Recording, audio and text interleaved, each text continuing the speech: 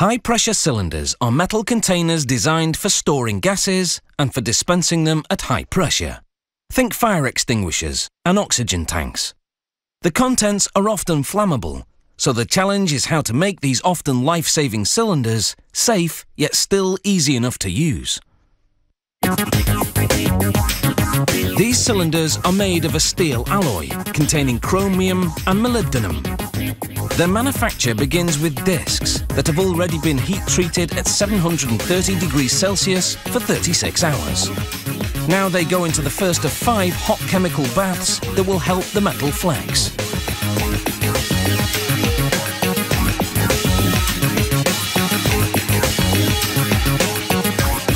After a quick drying period, each disc moves over a die.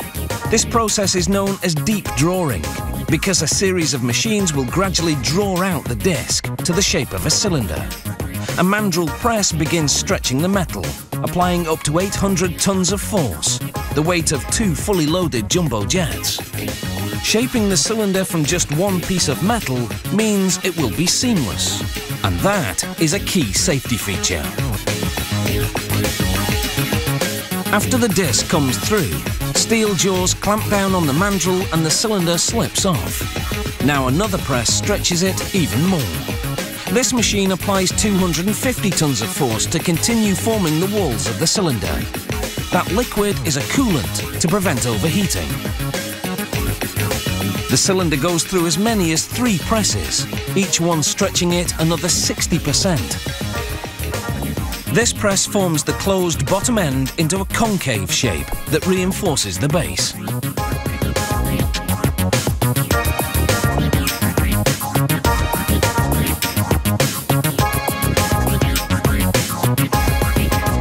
A bandsaw now slices up to 10 centimeters off the other end, which will become the top of the cylinder. Next, a torch heats that end to 982 degrees Celsius for 90 seconds. In a process called hot spinning, a cylinder is placed in a device that spins at 1000 RPM. As a torch maintains the temperature, the machine shapes the edges of the searing hot metal into a curve. In this way, the machine gradually closes off the top end and shapes 2 rounded areas called the shoulder and neck.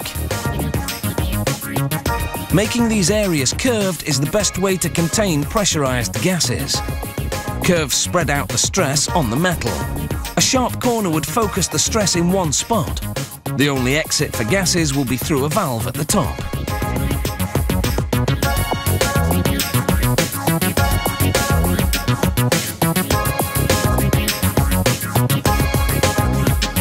"18 cylinders are placed in a furnace heated to 900 degrees Celsius. After 90 minutes, a machine then dunks them in a chemical bath to cool for 6 minutes. The cylinders are then reheated to 650 degrees Celsius for 90 minutes, then left to cool for 2 hours. These transitions between hot and cold, a process called tempering, strengthen the metal and make it somewhat flexible. Now, a cutting tool carves open the neck and cuts the threads inside it. This provides the best seal when the valve screws into the neck. Workers clean the cylinder's surface using a process called shot blasting. A machine shoots these tiny steel pellets at the cylinders at very high speed. To be tested, the cylinder is filled with water, then it's sealed off and immersed in water. The machine then adds more water to the cylinder and gauges how well it withstands the extra pressure. The inside is rinsed with hot water, then dried and cleaned with purified air.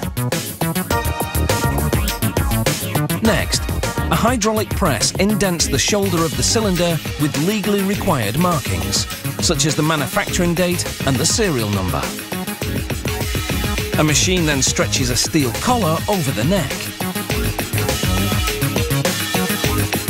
Another device, called a valver, tightly screws on the valve, creating a leak-proof seal. After a trip to the paint shop, these cylinders are ready to be filled and perform under pressure.